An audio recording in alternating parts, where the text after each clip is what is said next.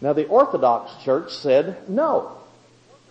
The only conditions that we will require of the brethren are that they are to be baptized, they're to attend church on a regular basis, they're to partake of what is called the sacraments.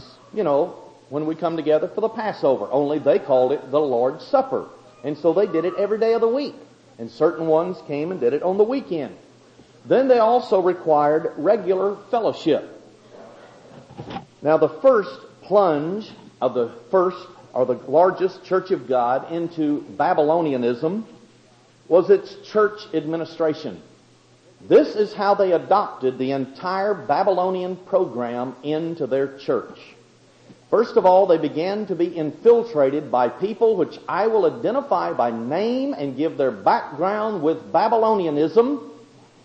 And they took over a 10-year period after infiltration, the entire church administration. This is the way they did it in the Presbyterian Church, all the other churches. And this is why I have tried to make the Church of God Evangelistic Association an association of voluntary Christians who want to work together and not an ironclad dictatorship. So there would never be an opportunity for a church dictatorship to emerge to take us into Babylonianism.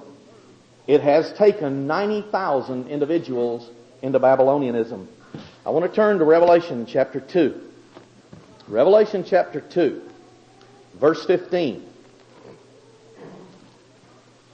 Notice a warning to one of the churches all the way back when Jesus wrote to the seven churches. So has you also them that hold the doctrine of the Nicolaitans, which thing I hate. Jesus Christ hates the doctrine of the Nicolaitans.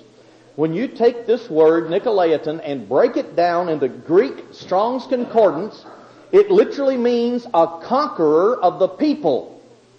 Total mind control of the people, so they cannot think for themselves in any way.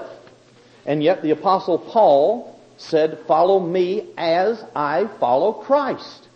God sets in the church ministers, apostles, prophets. The Bible says so in Ephesians 4. So there is nothing wrong with a ministry set in the church to teach. That's good. But the key is, follow me as I follow Christ and teach you, and you see it with your own eyes right out of the Bible.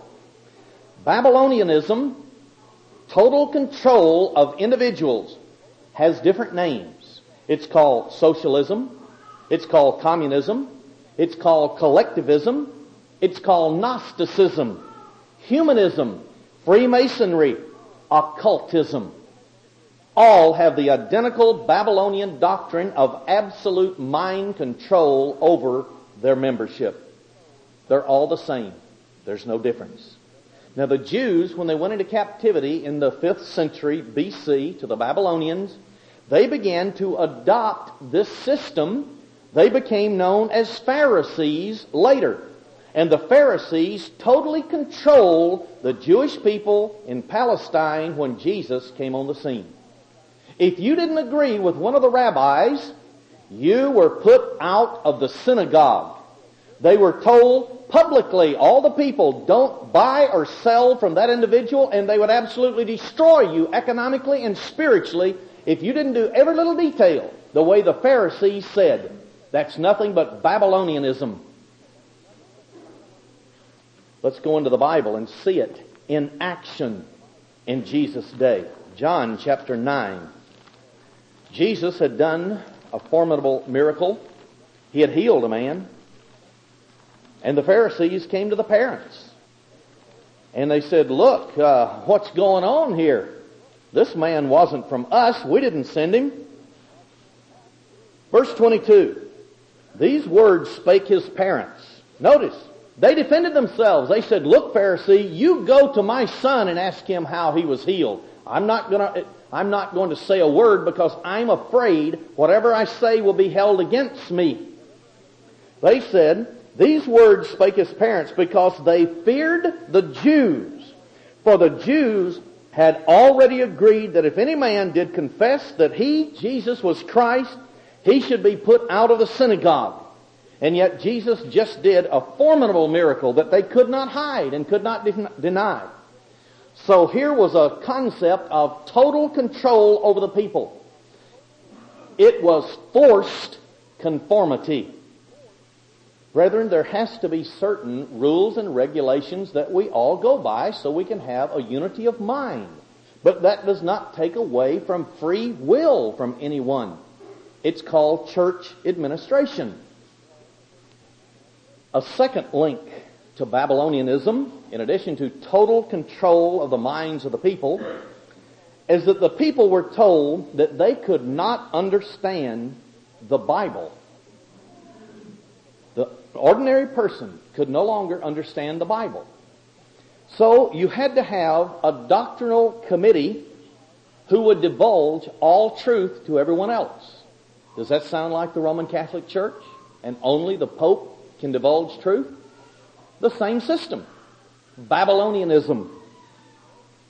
The committee would go to scholars, worldly scholars, to find what the truth was. And this is what happened in the Worldwide Church of God in 1972 when the change came. This is a Gnostic concept, Babylonianism. All of us who have studied deeply into modern scholarship know that they say you learn truth by experience. Taste, touch, feel, sight, and so on. The 5 senses of the body. What does this do automatically? It eliminates revealed truth from the Bible. It's nothing but old pantheism with a new name called humanism today. Socialism, communism. Everything is physical and there is nothing revealed in the Bible that is truth.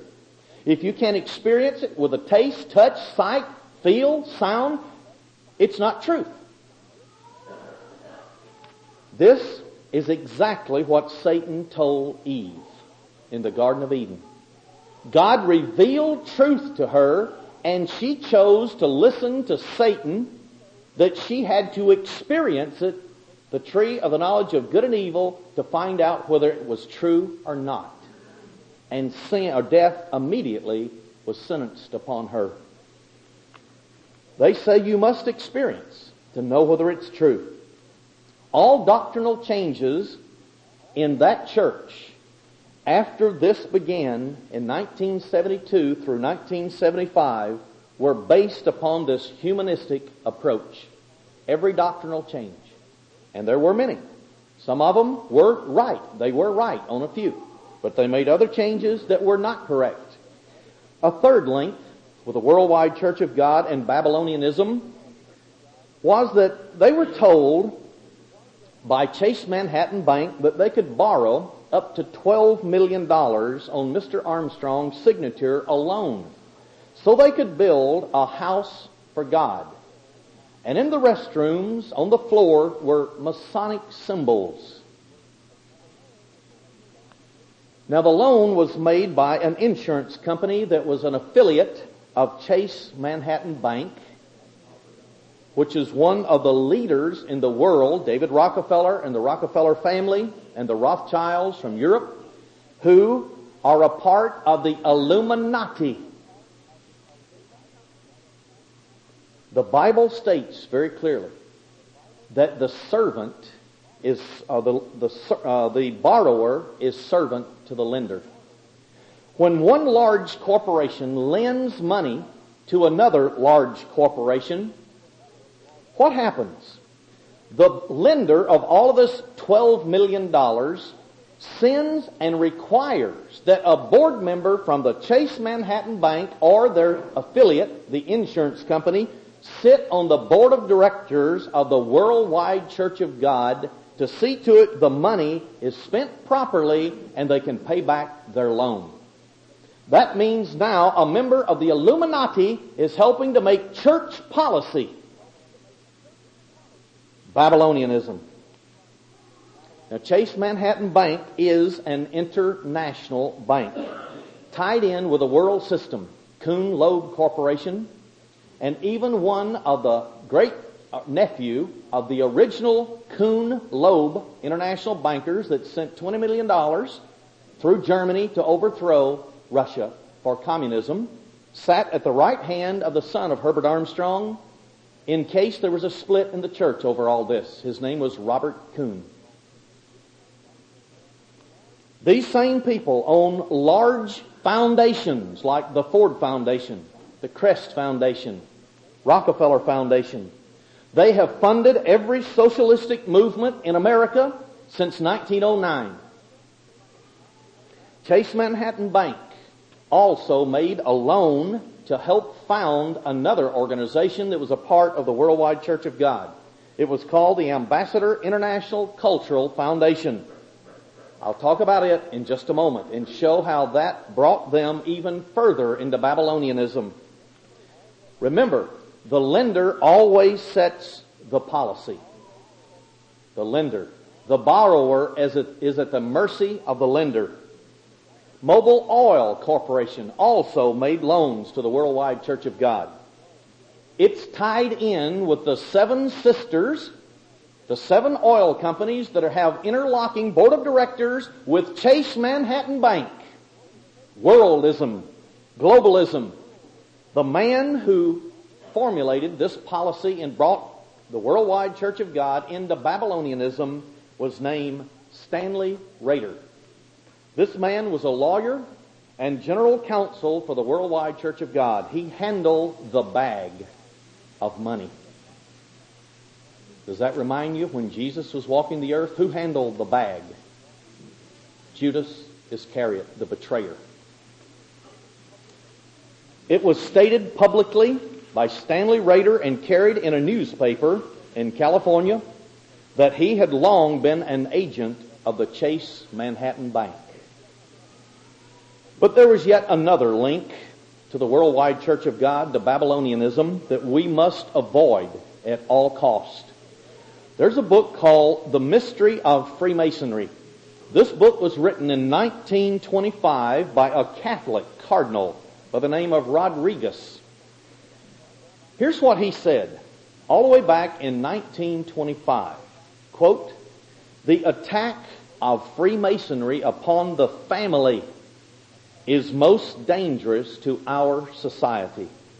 Starting with the laws of civil matrimony, depreciating matrimony in the eyes of the ignorant masses. Masonry has deprived it, that's matrimony, the married state, of its consecration and has reduced it to a human contract." End of quote. Think what I just said. The Church of the Living God throughout the centuries has always looked at matrimony, a man and his wife, as a sacred institution bound together by God Almighty. And it was not to be severed, if at all possible. And yet here in the Worldwide Church of God, starting back in 1974, they changed their divorce and remarriage laws within the church. They did do some things that were correct, but they added only one little hook to it. That hook was, they said that God did not bind marriages. Masonry. Freemasonry had now taken the divorce and remarriage rules within the church. While they taught certain doctrinal points correctly, they added the twist that it is simply a human relationship and it is not bound by God Almighty and sanctified and set apart by Him. They stated that it was only a civil law and the civil government is what bound you together, and any time the marriage did not work out, civil government can dissolve it. That is not biblical. There are reasons for divorce and remarriage within the Bible. And when two people within the Church of the Living God cannot get along together, they are free to separate, but never remarry someone else. They can be reconciled to themselves, and yet they took the Worldwide Church of God into Babylonianism. The Worldwide Church of God took the advice of an attorney who was a member of the Jewish Freemasonry called B'nai B'rith. His name was Stanley Rader.